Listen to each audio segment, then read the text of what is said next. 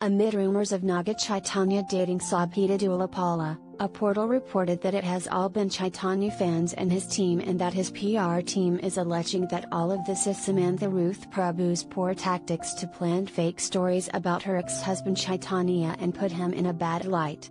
Now, reacting to the report and all the rumors taking over the internet, Samantha Ruth Prabhu has claimed that both parties have moved, and so should everyone.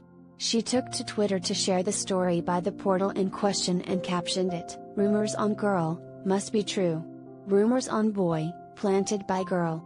Grow up guys, parties involved have clearly moved on, you should move on too.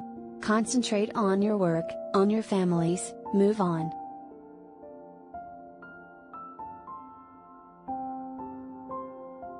Naga Chaitanya has purchased a new home in Hyderabad's Jubilee Hills neighborhood.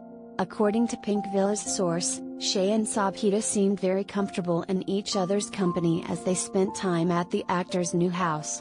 Naga Chaitanya was giving her a tour of his massive home. After a few hours, they left together in the same car. Shay was also spotted visiting the hotel where Sobhita was staying for the promotion of her current picture, Major, according to the source. Well, we don't know if the rumors are true, but we do know that Samantha's reaction to it all is justified and that it's time we moved past the blame game. Meanwhile, Samantha and Naga Chaitanya confirmed their split in October 2021, just days before their 4th wedding anniversary.